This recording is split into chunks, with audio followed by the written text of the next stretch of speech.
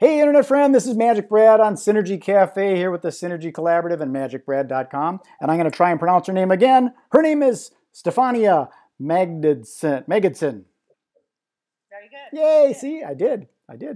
My last name is Goodham. I don't even use it. That's why I use MagicBrad. It's a little easier to pronounce.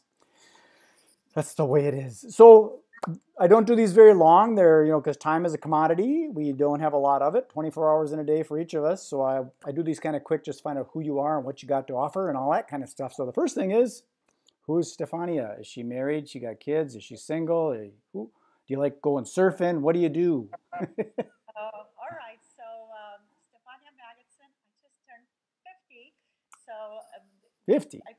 It's the beginning of another very beautiful arc in my life. I was born in Romania, the central part of Romania called Transylvania.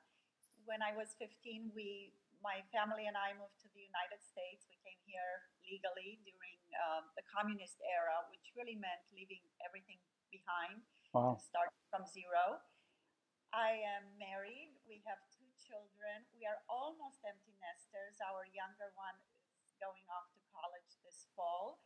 We have a pet. You cannot see it, but she's here at my feet, Kylie. She's about 14. Back in Romania, for 2 years, I trained as a competitive gymnast at the school where Nadia Comaneci trained. So I Wow. have gymnastics and ballet and a little bit of ballroom dancing as part of my background. I'm still very active. I think that the body is a temple of our soul, and I take good and loving care of it. I speak several languages. I run a nonprofit, Blue Heron Foundation, for the past 16 years, college scholarships for Romanian and Moldovan orphaned youth. We put them through college. We pair them with mentors. We have about 100 students in our program every year. We just want to help them heal and become independent, self-sufficient adults. I also wrote a book. It initially came out in Romania about 7 years ago. It's a book of dialogues between me and author, poet, novelist Carmen Firan. It it sold out in 2 editions, and just in November of last year, it was also published in the United States. And it's a book that deals with myriad of topics. What's the title? The title is Searching for the White Magician, Spiritual Psychology and the Manifestation of Destiny. When I was 23, I was accepted in a program of applied spiritual psychology at the University of Santa Monica here in Los Angeles. So for about 27 years of my life, I've cultivated a deep spiritual practice, which is really part of my everyday life, part of what I bring to our family, to the foundation that I run. Many of the skills and notions and life experiences that have this thread are shared with our readers in the book. And yes, so spiritual psychology and spirituality and a connection with the divine has been a big, I think it's always been in my life. I felt even growing up, but somehow it became more official when I graduated with this degree. Do you have a copy of the book you can hold up? Or? Yes. Oh, good. We can judge Right the book here. by its cover, so you can see Yes, what it it's looks like. available on Amazon. Okay, Searching for the White Magician. Yes. I'm a magician. That's where the MagicBrad word comes from originally. So Well, when I saw that. and it didn't even occur to me until somebody pointed it out after I published the book. But part of my name, it has that almost all the letters of Yeah. magic in it. I'm missing one, but it has that same Yes. sort of feel. Yeah, my wife does some numerology and she converts that into the alphanumeric kind of thing. So have her do your numbers. Very cool. So do you have any projects that are coming up? Any maybe you're speaking somewhere or something like that happening? Well, I host two salons for the foundation every year. I've been doing this for 16 years now. one in Los Angeles every fall and one in New York every spring.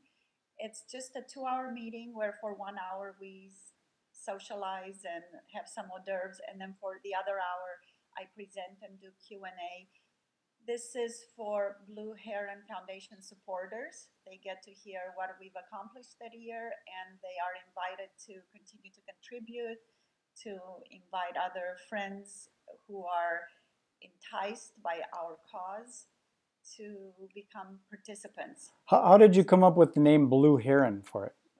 Yeah, well, so that was about 2002, and it was a time in our lives, our kids were still very young, 3 and 5 years of age, and like every mother, I just adored them, and I was so deeply immersed in their lives, and I was so grateful that they were healthy and they had everything they needed. But then one day it sort of occurred to me in a very organic way that not all kids have that, and my prayer of thanks and gratitude sort of turned into the question, how about those who don't have that? And so I went back to Romania and visited some orphanages. But the blue heron in Native American symbolism is the symbol of contemplation, of going deep within ourselves, and then manifesting on the physical level our spiritual purpose here in this lifetime. So Okay. that's how I came up with the name. It came from Native American spirituality. Very But cool. with time, it also became clear that it's a metaphor for the kids we take under our wing, and then we teach them how to fly. Very cool. It's always interesting to find out how people came up with the names of their company when it doesn't seem like it's, it's not like the Institute for Orphanage or anything like that. Very interesting. Very cool. So before I sign this off and I ask my favorite question, which is the big why question, can you share with us how to get a hold of you, like a domain name or something, so in case people are interested when they see this, they can find you? And then I'll put them links on the blog and stuff too. Yes. So the best way is www.blueheronfoundation.org. That's our website. And when you go there, in order to get a hold of me or anybody on the team, you will see info@blueheronfoundation.org.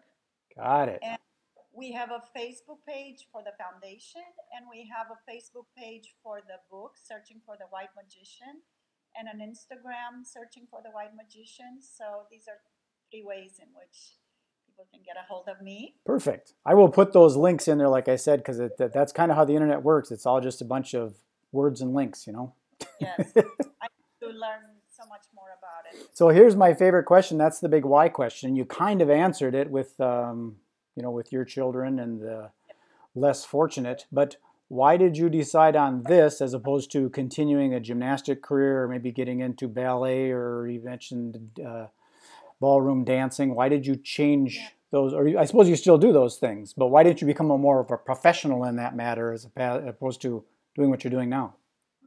Yeah, well, my undergraduate degree at University of Utah was in public health, so I think I was already going slightly in a different direction.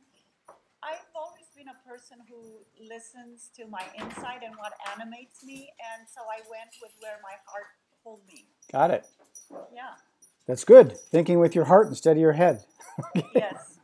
I'm trying to dismantle my mind. That's what I've been at. I've had that challenge. I'm a Gemini, so I end up toggling back and forth, and my brain is always going. I can't shut it off sometimes. It's hard for me to meditate. I got to focus somewhere else.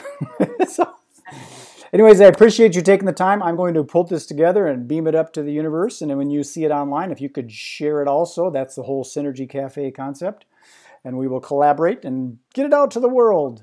So, Stefania, I appreciate it. Thank you so much for the opportunity. Thank you. Be well. And I just go like that. Stefania.